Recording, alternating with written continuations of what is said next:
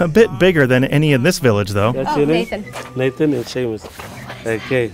At Elephant Sanctuary, Stuart tells us about the elephants that live there and how they ended up here.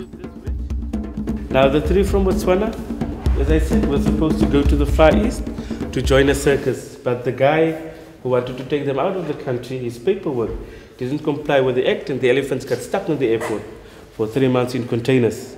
Okay, so that's basically where the sanctuary stepped in.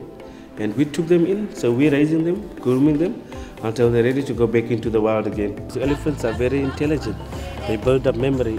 They keep it in here. Okay. An elephant named Jabu Yes. opens the gate in the morning, and at night, when she knows everything's safe, she closes it back up with her trunk. And elephants on intelligence level, they're on level 3. Monkeys, level 2. Us, human beings, level 1.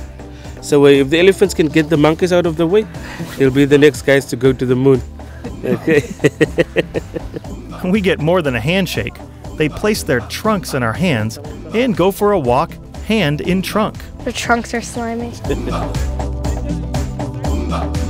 We're walking elephants. In the forest, they introduce each elephant and show them a special skill they've been working on and explain how it's useful in the wild. My elephant name is Marula. Marula, she is 18 years old. She weighs 2.8 tons. She's a good girl. She listens to me and I can show you. Marula, kneel down. Oh my gosh. All elephants can do that. Okay, when they go out into the forest to go dig for roots, obviously, their tasks are to eye up. Their tasks are the digging tool.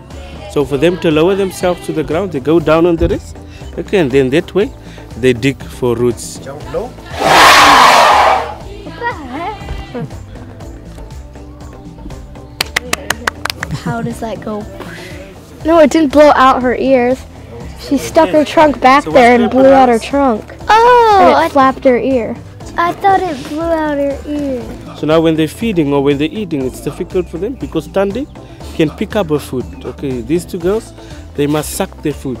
So when they suck the food from the ground, stones and dust goes into the trunk. So they'll blow to get rid of the stones and the dust. Can you shake?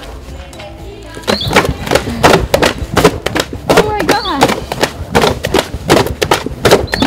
They shake to throw the water out of the ears. Or sometimes when they get caught in a fight, okay, then they open the ears, start shaking. That way they appear bigger than the opponent. Okay. Or when we take game drives to tell us, listen here, you're getting too close. You need to back off. So this is the tongue of an elephant there. Huh? Did you see that? Thank you. Oh. It's trying to get around its tail. Not too close, Seamus. Don't go too close. And for them, holding your hand is like holding another tail. Back out on the field, the kids get to feed elephants,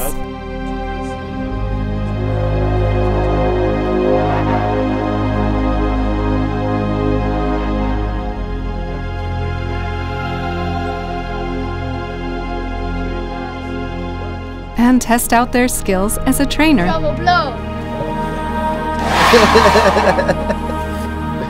And finally, we climb a very high platform. African elephants are very tall, so we can ride them.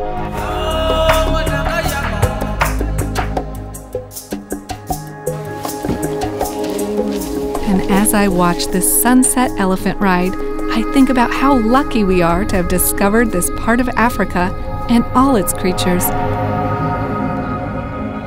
From the tiny meerkats near Oudtshoorn to these majestic giants before us.